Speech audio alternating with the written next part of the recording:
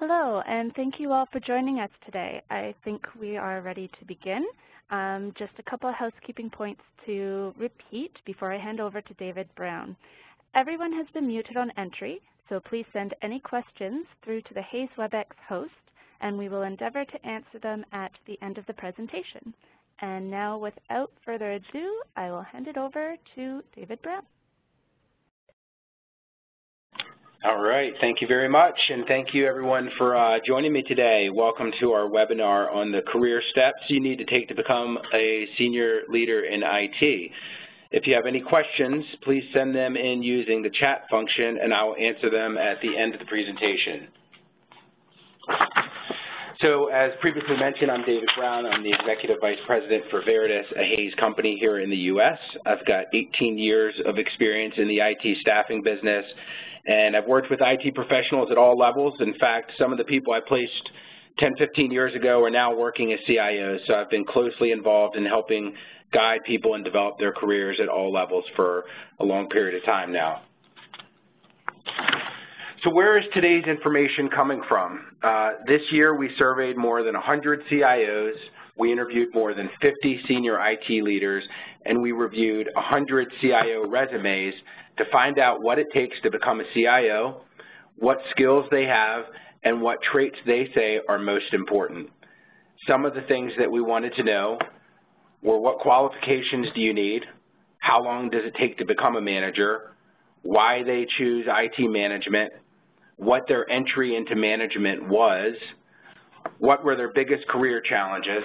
And finally, what advice they would give to the next generation of IT leaders. There are lots of ways to succeed in this function and lots of ways to reach leadership, but we found the common threads that will help you drive your career further and faster.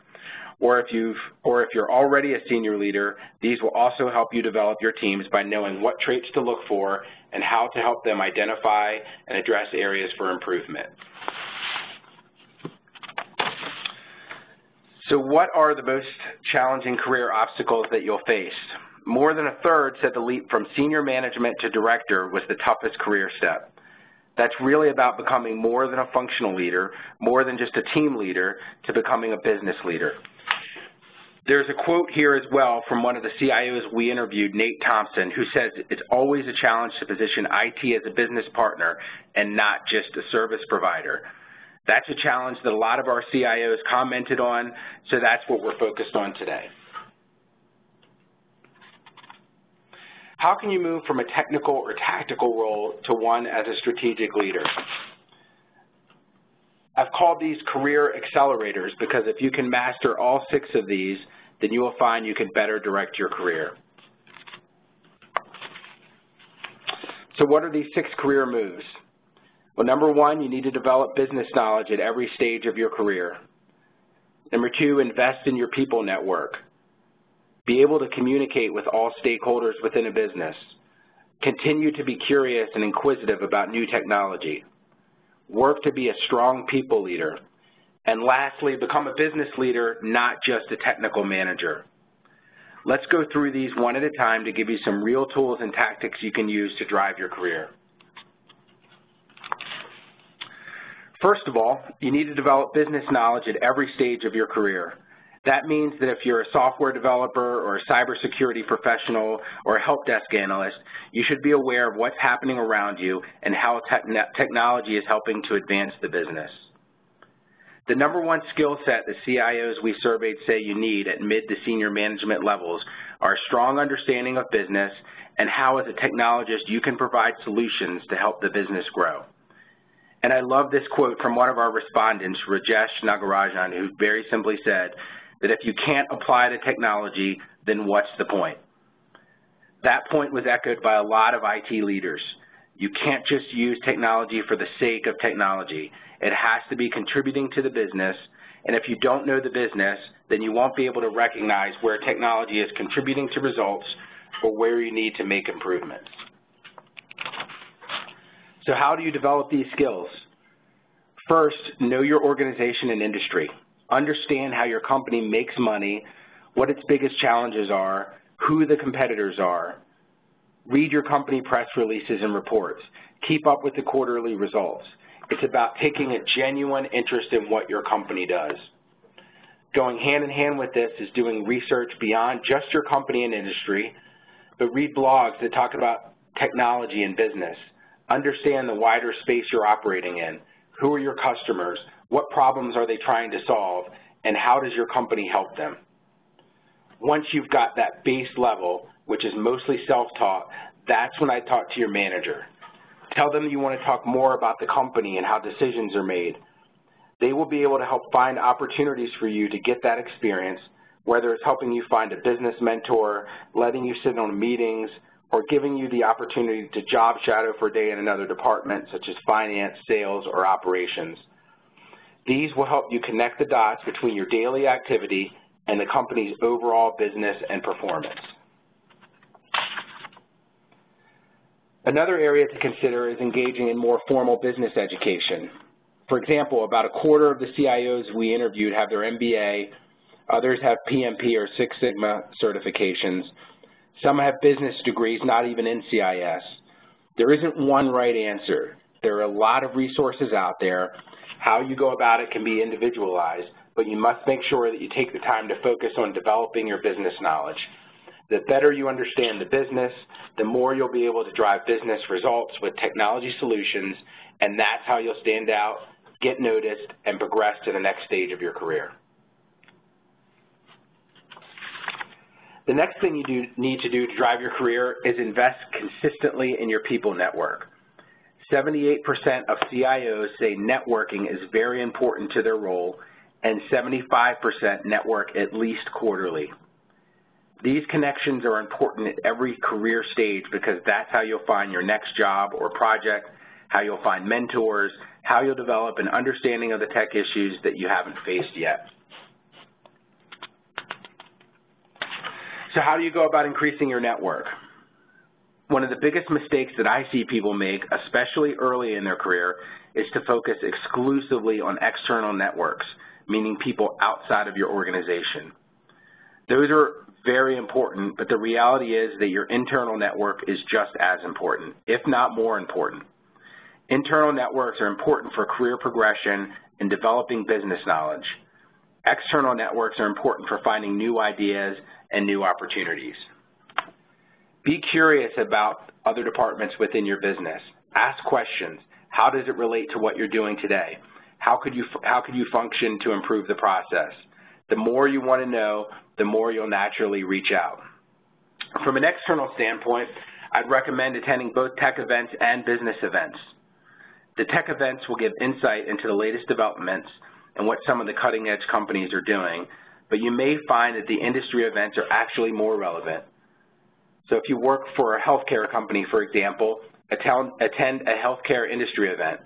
There will almost certainly be people who are having tech-related talks, and the people you meet will be facing a lot of the same challenges you're facing, so you will potentially find ideas that could apply immediately to your company. Finally, your recruiter has a different viewpoint of the industry and function that's useful for you as well. They know what other companies are doing, what they're paying, what skills are in demand. They can be a network hub for you, connecting you to the right people in your region or sector. Even if you're not job hunting, checking in with them regularly will help keep your finger on the pulse so that when you are ready to make a move, you know what's sought after in the market, and they know what kind of role you're looking for. Being able to communicate technical ideas with non-technical people is critical to advancing your career. Really, communication is very important no matter what, but this particular skill will serve you in every situation. According to our survey respondents, communication is the second most important skill for CIOs, just behind people management. We also asked the CIOs we interviewed what soft skills were important, and more than half highlighted communication, with most specifying the ability to be a bridge between the technical teams and the business. If non-technical people don't understand your work, they won't buy in, which limits your ability to achieve. So how do you do this? Well, the first thing I'd say is it builds on the first 2 points. If you're curious about other functions and you talk to people in those functions and ask questions, then you'll hear how they communicate with you, and that informs you how to talk to them. That's why I said here you need to listen as much as you talk. The main struggle I find is that technical professionals don't know what to talk to non-technical people about. But if you listen, ask questions, and understand their role and their pain points, then it will become second nature how to communicate with them. So the better you understand the business, again, the easier it will be to talk to them. Building on this, presentation skills can also be very important as you reach senior levels of management. As you progress, you will need to be able to present to a group of varying size and technical knowledge to outline business objectives and plans and to win people over to your suggestions. Again, talk to your manager about finding internal opportunities for this, but you might also consider getting practice by presenting to associations, industry groups, or educational institutions. And if public speaking is a challenge for you, there are lots of resources available out there in every city. It's obvious that you need to keep up with new technology and developments. That's part of every leadership role, but it's especially important for IT. But what does that mean in practice, and how can you keep up with everything? Curiosity is a tool. If you can stay in touch with that curiosity, then you'll want to know more, read more, and it will inspire you to keep learning. Continual learning was mentioned by a lot of CIOs in their interviews, and 83% of those surveyed said professional development is important to their careers. We also know that 50% have postgraduate level education, which means it's likely that at some point, at least many of them went back to school after starting their careers. So on the topic of staying curious, I'd say think about why you got into IT in the first place. What drew you to this area? What are you passionate about? Reconnect with that to find your curiosity again. Allow yourself to read something that interests you, even if it doesn't directly relate to your role. It's easy to get bogged down in what has to happen today, but if you can take 10 minutes a day to read about a new technology or think about what problem you would solve if budget and time wasn't an issue, then you'll find ideas and inspiration that will help improve your long-term planning and probably reconnect you with today's tasks as well. Lots of the CIOs follow thought leaders on social media, subscribe to blogs, or read a business or technology book every month. There are lots of newsletters and content streams out there that make it easy for you to find new ideas and information. Finally, be open-minded about new technology, but maintain that critical eye of whether it's applicable to your company. There's a difference between something that's interesting and cool and something that's important and relevant to your business. People leadership is important for any career path, but can be especially challenging to develop those skills in IT because you can advance pretty far while staying as an individual contributor or mainly technical. The number one soft skill CIOs say is necessary for success is leadership and people management. You can't succeed without a great team, and you can't get a great team without knowing how to lead and motivate them. So how do you do that? Firstly, I'd reiterate one from our earlier points about business development, which is to get your manager on your side. They've got lots of tools that they can use to help you with, whether it's helping you become a mentor, offering stretch assignments with some team leadership, or specific internal training that's available. The best way to learn these skills is practice and feedback. Then you can apply that feedback to your next challenge and drive continual improvement. I highly recommend finding a mentor who can help you with the finer points of people management. 85% of IT leaders had a mentor at some point in their career, and 87% have been a mentor. This is an extremely important career tool. And finally, there's a lot of information out there about leadership best practices. Figure out what your leadership style is, read the top books on people management, subscribe to blogs about leading people. The more time and energy you put into this, the better your team will perform and develop, which will drive results for your function in your company and ultimately for your career.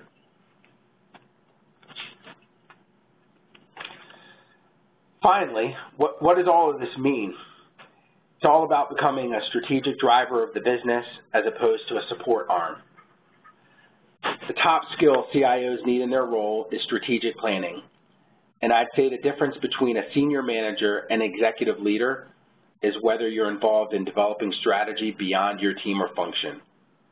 Are you responding to company requests, or are you proactively making suggestions to drive results? How can you make a name for yourself and impact the business? Well, you need to understand the business and how IT can drive business results, not just how it can enable current business activity. What are your company's biggest challenges and goals, and how can technology contribute to solve them? At the end of the day, this is about either helping the company make money or helping the company save money. What can you do to make the business operate better, faster, and more efficiently?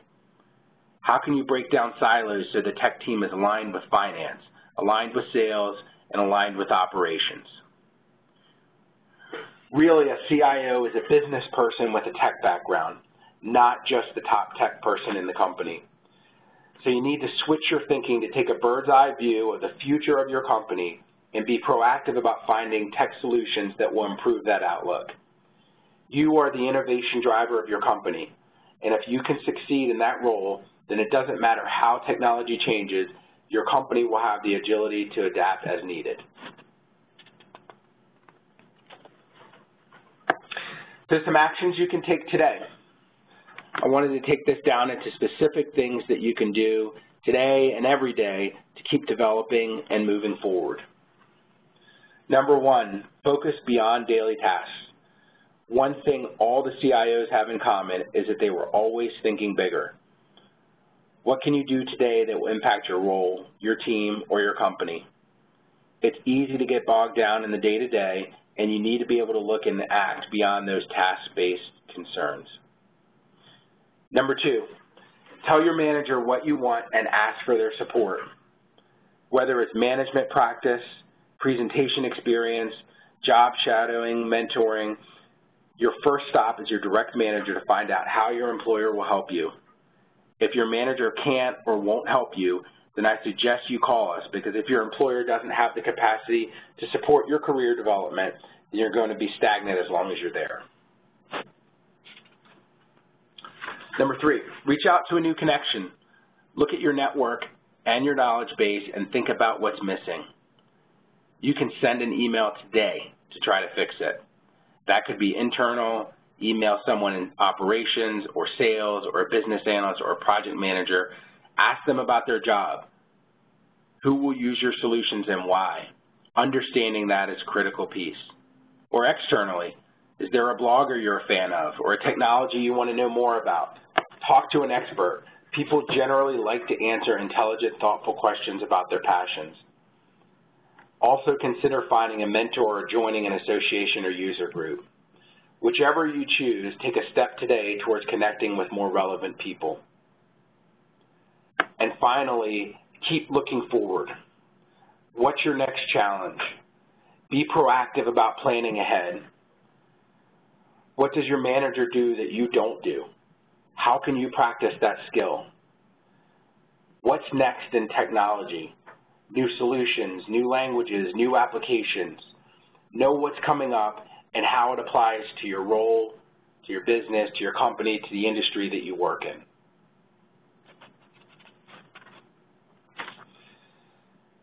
So that finally, this has interested you. I think you'd appreciate our DNA of a CIO report, which launches this week. We've outlined the most common career paths, education, skills, traits, as well as advice from over 50 senior IT leaders. The link is on the page where you can request a copy, or you can ask your recruiter or account manager about this guide. So that being said, that's all I had for the webinar portion of this. I'd like to open it up for any questions, if there are any, while we're all together.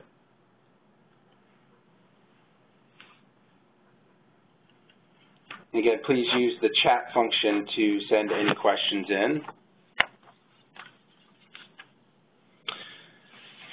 Okay, first question I got. How much does age versus experience have to do with progression? It seems that youth is a detriment to my progression, even if my experience is reasonably good and I actively practice in most of these areas. You know, that's a great question, and that's something that probably every company values differently. I will tell you that some companies do value years of experience in working in certain skill areas or certain amount of years of experience in managing people. But others, it's more about the specific technical knowledge that you may have or industry experience. So there's no one right answer for that one. It's probably something that I would say just depends on each and every company that you talk to. How do you get a seat at the table when your company does not have a CIO, CTO, and all of IT is under the COO or the CFO? I hear this question a lot, especially in small and medium-sized companies. Great question. I would say that in most companies there is a senior IT manager. Maybe they're not at the C level, but someone who's responsible for the overall IT business. That's the person that I would go to and express the desires for your career, for your learning, for the things that you want to do that we discussed earlier today, and use them as the person that can springboard you in your current company. The other side of that answer is that, quite honestly, some companies are not particularly invested in IT as a business partner. That may be the case in the company that you're working for or that you've worked for in the past. And if that is the case and you're interested in a career and becoming a business partner, an IT business partner with the core business, then maybe it's time to look for another position with a company that values that more. How much will an MBA degree help in Excel? Can professional degrees like PMP, et cetera, substitute for MBA degrees? Absolutely. Absolutely. An MBA is not the one and only answer. In fact, of the people that we surveyed, I think only half had an MBA. So any type of certification, continuing education and learning, it may be something that is specific to your industry and not even technical. So it's not as much about one specific type of continuing education as that you're doing it. Got actually a couple of questions on the MBA one. So yeah, and again, I would just reiterate that is absolutely not a requirement to reach the senior levels of management.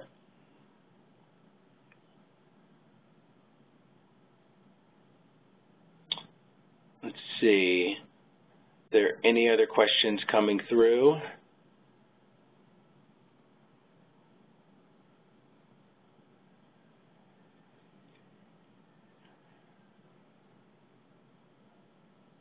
Okay, I have one more question here that I got about what kind of role should I look for, and how can I find something that will have the progression that I'm looking to achieve in my IT career? There is no one answer to that. I would say that generally, if you're on a technical path, if you're a developer, if you're in network security or anything that's in the highly specialized technical field, it's about understanding the business, getting involved with the project managers, the business analysts, the functional managers, the customers that you're supporting. As we mentioned earlier in the slide deck, why am I coding this? What business function is this achieving? What is it that you're looking to improve in the core business once this application is delivered? Asking those questions and getting exposed to different parts of the business is probably the key factor early on. And conversely, if you're a project manager or a business analyst, it's understanding the technical part and reaching over the aisle and spending time with developers and ask them how they go about solving that problem, not just when did you get it done, or I need it done by X date, or here are the things that we need to do. So again, I think it's about that cross-functional experience is absolutely critical. We have, in our respondent base, we have people that came up through the project management, more functional side of the house. We have people that came up from the more technical side of the house. So there is no one path to success. But I would say that what all of them have in common is whatever area their strength is in, they spent a significant amount of time with the other side of the technology house and understanding how it works and building relationships and forming that into how they manage the business. Okay, looks like we had a couple more questions come in, a couple actually exactly on that topic that we just discussed.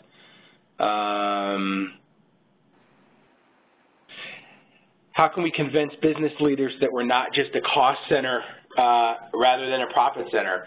You know, I hear that objection a lot of times from IT organization or IT executives, and you know, my first response to that is that to take responsibility for ourselves as technology people to provide a reason why that business unit should think of us as a profit center and not just a cost center.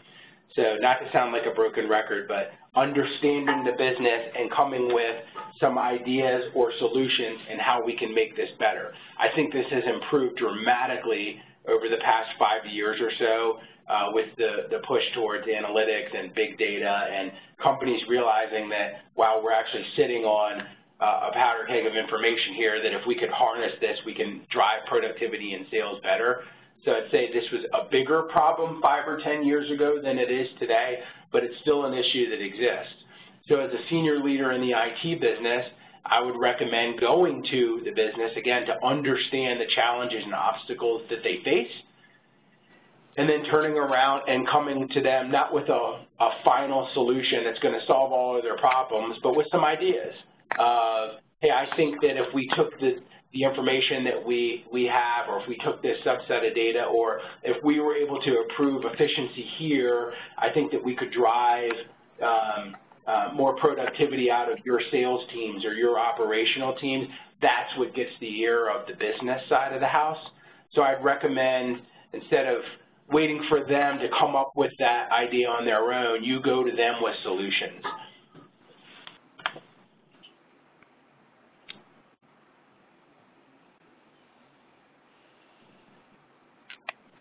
So I think, looking through the questions here, I think we've pretty much hit on all of these topics.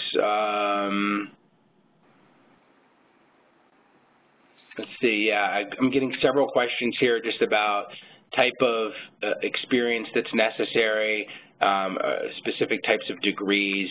Again, I think our respondent base would show, and highly encourage everyone to download the report, and you'll see that our respondents come from all walks of life, some with postgraduate degrees, some without, some with certifications, some are business degrees, some are CIS degrees, some have gone more with the technical certifications. There isn't, the common thread is that they all have invested in education once their career has started, but what that looks like is really is very different across the board.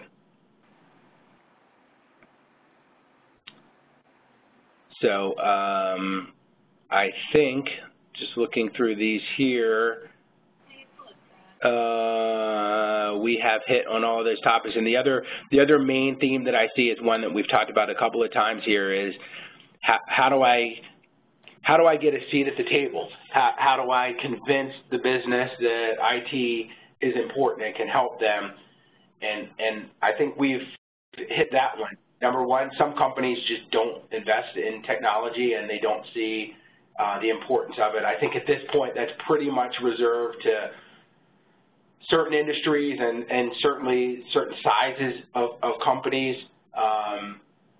So that's not something that you necessarily are going to have control over. If there's not a high thirst to involve IT in the business, then maybe it's time to just look at another career. But the other side of it being, as we discussed earlier, gather those ideas, talk to the business, understand the challenges that they face, and come to them with how technology can help solve some of their problems, and that will always get everyone's ear.